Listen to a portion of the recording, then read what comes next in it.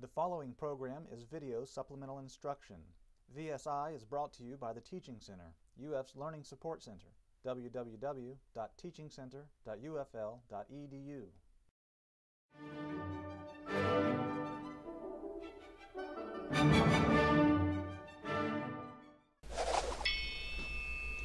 Since we're talking about perception, an important concept is the just noticeable difference, the JND. This is the amount a stimulus has to change, either become stronger or weaker, before you can perceive that it's changed. And this brings us to Weber's law.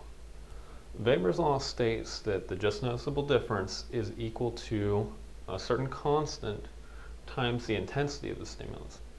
So if something is really, really loud, well, it's going to have to change by quite a bit before you can notice a difference. Whereas if something's really soft, like somebody whispering, then it doesn't have to change by as much for you to perceive that it's changed. Now, you don't have to memorize, I'm pretty sure you don't have to memorize all the different constants, but here are a couple examples. So we can see that the constant for pitch is really small. So if someone's a little bit off key when they're singing, we're going to be able to tell. Whereas stuff like loudness and saltiness have a much bigger constant associated with them. So let's do an example. Say someone's screaming at you to turn down your television. Well, how much do you have to turn it down for them to believe that you've actually turned it down? You know, sometimes it'd be like, okay, turn it down, and then you turn it down, and they say, well, it's still too loud. So what's the just noticeable difference? Well, let's say we're listening to our TV at a volume of 40.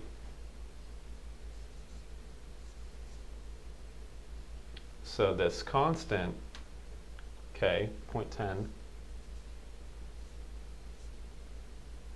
times a volume of 40. That's the measure of the intensity of the sound, how loud it is. So 0.10 times 40 is 4. We'll have to turn it down by 4. Now, to illustrate how the intensity affects it, let's say we're listening to it at 20. So this is going to end up 2. So if we're listening to it at a softer volume and we turn it down by 2, that's the just noticeable difference there. Whereas if it's a much stronger stimulus, then we're going to have to change it by more.